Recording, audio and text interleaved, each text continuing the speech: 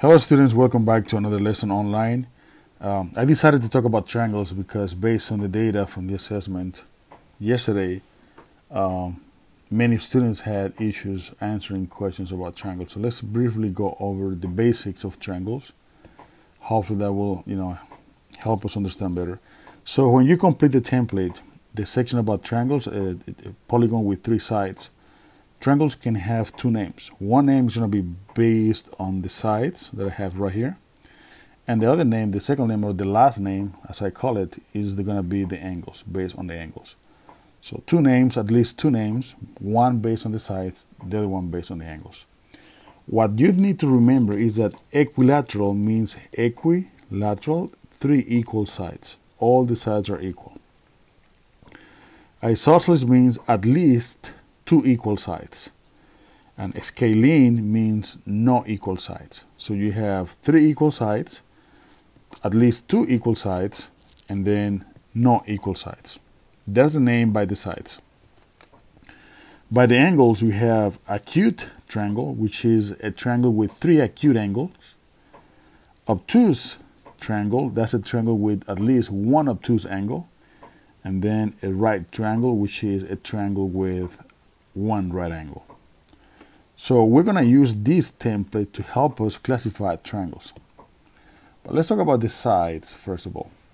So in mathematics, when you draw, for example, this shape, which is a rectangle, let's back to a square.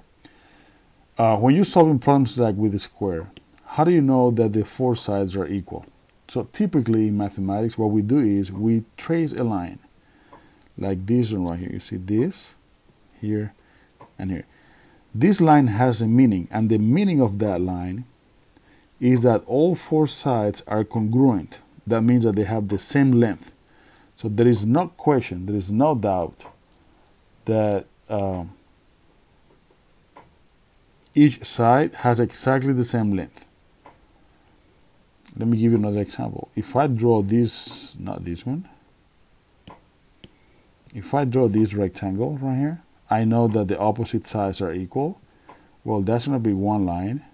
These 2 opposite sides are congruent, but then the other ones are not congruent.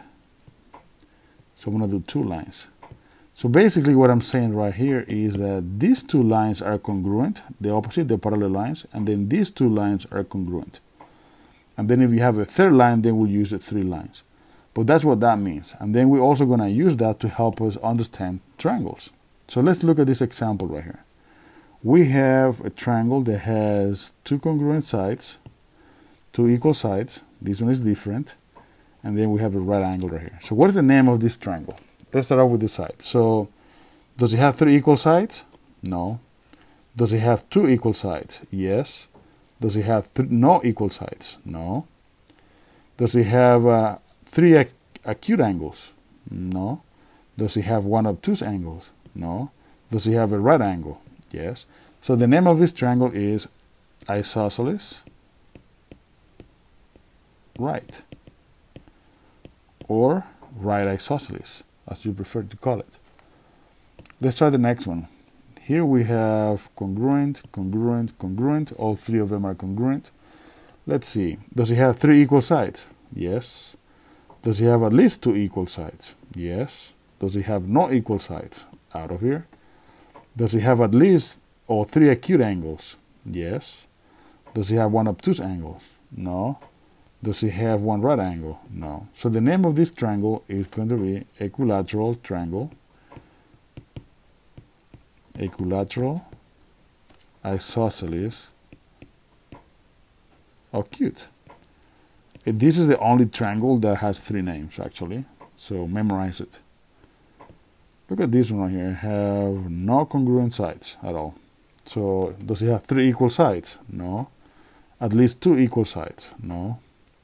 Does it have 3 or no equal sides? 3 different sizes? Yes. Does it have 3 acute angles? No. At least 1 obtuse angle? Yes. 1 right angle? No. So the name of this triangle is scalene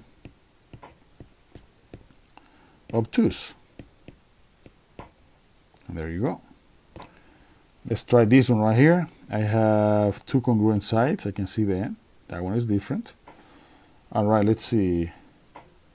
Does it have 3 equal sides? No. At least 2 congruent sides? Yes. No. This is out. 3 acute angles? Yes. 1 obtuse? No. 1 right? No. So the name of this triangle is isosceles acute. And that's it. I hope this helped. Let me know if you have any questions. Let's go ahead and answer a couple of questions for practice. Bye.